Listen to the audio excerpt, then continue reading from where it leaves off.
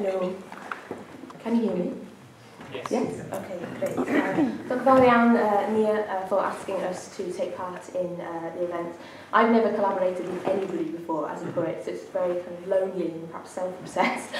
So it's been a real pleasure to work with Nicky, and we've enjoyed it immensely, so thank you very much. Our piece is called Two-Headed Lambs. The great conductor raised his hands. The people waited, sheet notes trembling. The great conductor dropped his hands. And each person sang the note they'd picked, and the blast was so discordant, jarred, the conductor threw up on his podium. The people sang their marks on a page, the terrible lines that spoke the shape. In the signs of the hedgerows between my house and yours. And they burst into flames, those flags on a frontier of change, and the lines were all burning, and they all stepped backwards. Gusts, and the fire cracked, the people stood silent, till someone spoke fondly of the old songs unknown. Circle the fire, the hidden place. The song of the womb. The one in the church. A hollow in the woods. The hole in my dead cow's skull. I brought bad news, and you showed me the weapons. Clawhammer, brass knuckle, Smith & Wesson. We'll need to practice, I said, before they release the dogs, because it's here they'll run, these hills. Circle the fire, the hidden place.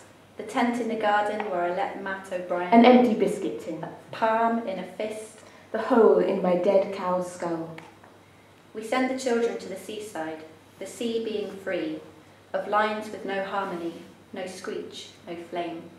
When they got there, someone had taken it, crisscrossed it with ropes and small labels. And who then were they to say otherwise? The Song of the Womb. George Roberts, emigrant from Llanrymire to the United States of America. My mother died in the year 1777, aged 43. I was between 8 and 9 years old at the time. My recollection of her is but small. I think I never knew any person more skillful than she in learning children. I do not think it is a common thing for so much love to exist between a husband and wife as what existed between her and my father. My brother John has written that he slept a night with her when about 4 years old, that when they were in bed she spoke to him about the concerns of the soul, and that the impression made upon his mind at the time was never erased. Circle the fire, the hidden place. The ear of a cat. In a bird's nest, an egg. The vegetable drawer at the foot of the fridge. The hole in my dead cow's skull. Echo chambers. Echo chambers. We'll only hear ourselves. But who wants to hear the others? Who can bear it? It's rare we sing together on the same stage. And when we do, we remember we're not really together. And the stage isn't the same stage. Or a stage at all. It's an allotment. A field of allotments, seen from the train. All those raggedy patches, all those borders and beams competing for the light. The inflammable conductor wouldn't go down in flames or discordant notes. He raised his fist to the sky and he spewed, "Keep singing, keep singing. It's the only song we know." So the people kept singing through realms of black smoke, where one might leave off, another filled in, each voice according to its pitch. And still there was fire between them, these strangers burning with strangers. Circle the fire, the hidden place. A rabbit hole where the lamping dog waits. The hold of the boat that carried you away. A heart's 4 rooms. The hole in my dead cow's skull. The song of the Welsh black skull. It should be pointed out that some Welsh writers writing in English have faced particular difficulties when they have felt the need to emphasise their difference from English counterparts. Often this need has led to exaggerations of speech, the whimsicality of which gives lie to the thought.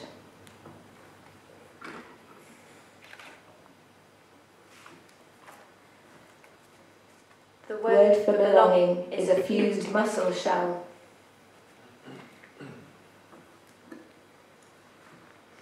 I heard them, the children, unpicking the beach.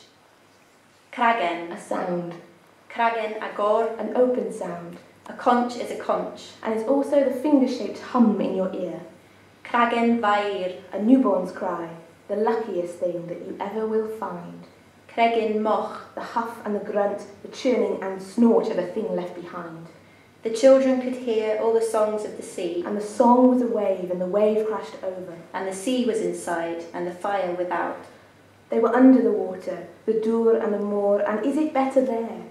Throw me a rope, throw me a bone, throw us a child's ear so we can learn.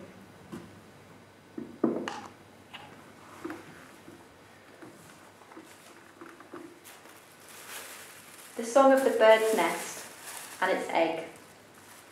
A poem about a magpie seen in Wales is no different, basically, from a poem about a magpie seen in England, and a love poem is unlikely, generally, to have a Welsh connotation if written in English by a Welshman. To put it in another way, there is no such thing as a specific Anglo-Welsh style or tone, and the Welshness of an English poem simply depends on what the poem is about.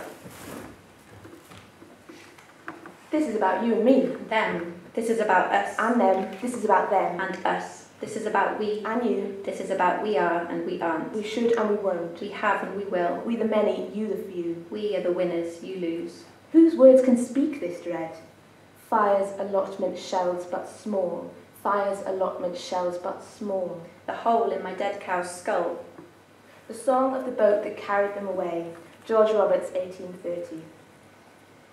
You express a wish to know something of my feelings when I left my dear relatives and friends in Wales. And while on sea, I really am unable to describe my feelings. When I left my dear friends, I was unable to weep. If I could have shed a flood of tears, it would have afforded me great relief. I believe this was one of the most unhappy days I have spent in my life.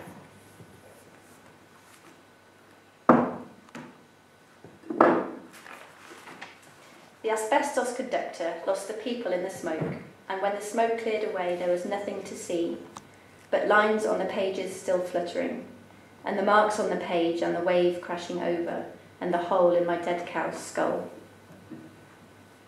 The Song of the Cragen. Shh.